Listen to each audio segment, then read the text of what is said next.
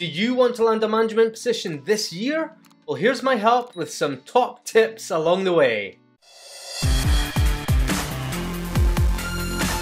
Getting into management this year is more relevant than ever. With the job market evolving at an incredible pace, professionals like yourself need to be proactive in developing the skills and the strategies that are needed to stay ahead of the game. So whether you're an aspiring leader or you're just looking to take your career to the next level, this video is for you. So to start, one of the biggest obstacles that will prevent people like yourself from advancing into management position is the lack of experience. A lot of people feel that they don't have the necessary years of experience under the belt, so they won't be considered for a management role. But it isn't just about the number of years that you've been working. It's actually rather the quality of your experience and what you've actually accomplished during that time. So another barrier that people struggle with is networking. So building relationships with the right people in your industry, that can be really tough, and especially if you're like me and you're introverted or you're not sure where to start. Some people might have a lack of confidence that can hold you back from pursuing management opportunities.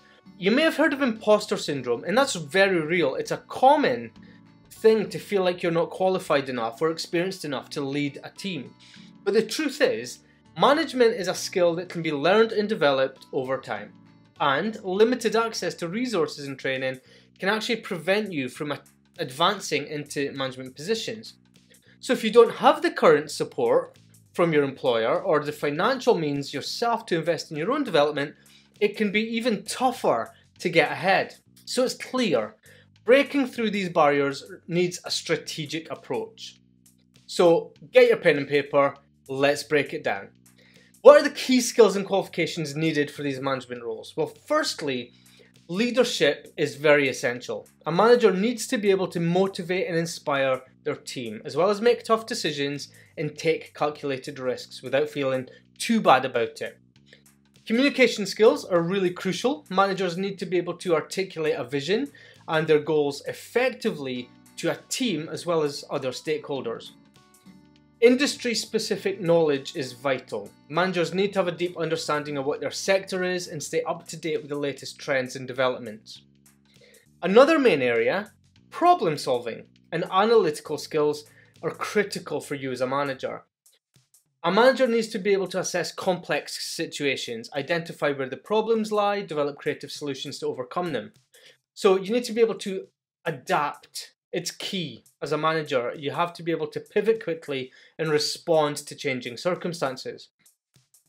Emotional intelligence is also essential for building strong relationships with team members and stakeholders, and you need to be able to empathize with your team to manage conflict and build trust. So how can you overcome those barriers and land a management position? Well, one successful strategy is to start taking on leadership roles within your organization. So that might be really simple, like taking on the lead as a project or mentor a junior colleague.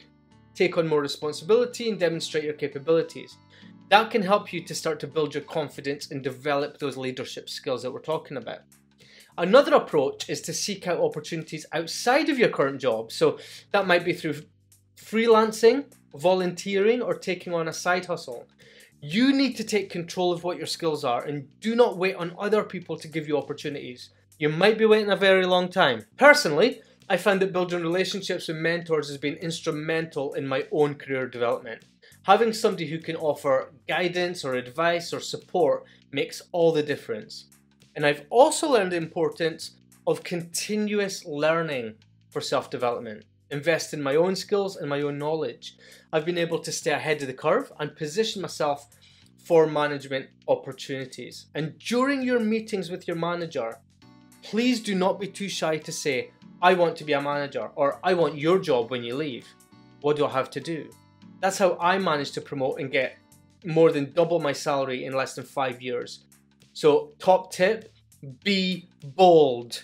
So to summarize, getting into management requires a proactive approach, a willingness to learn and adapt.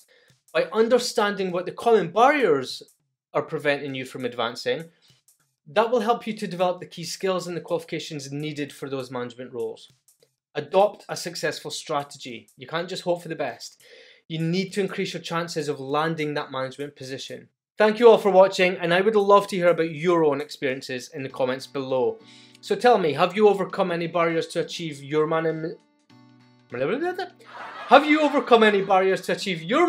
position? And tell me what strategies actually worked for you. You can help a lot of people here. And if you're looking for more career development tips, be sure that you check out my other videos on the channel and playlist. Best of luck guys, and I will see you soon. Take care. Pooh!